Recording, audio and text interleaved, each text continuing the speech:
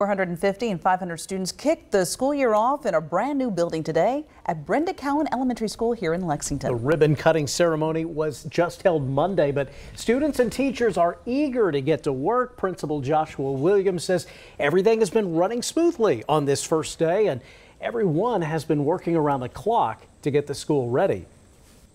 We spent the whole morning just going over routines and procedures with our students and just working to build relationships. It's been a wonderful experience. I'm so grateful to have this opportunity, and the staff, everyone's just excited, and the community support has been amazing. Principal Williams says the school is about 80% complete, but says the whole project should be finished very soon. And we have much more pertaining to the first day of school on our website, lex18.com. And you can get that same information on the go by downloading our free LEX18 News app.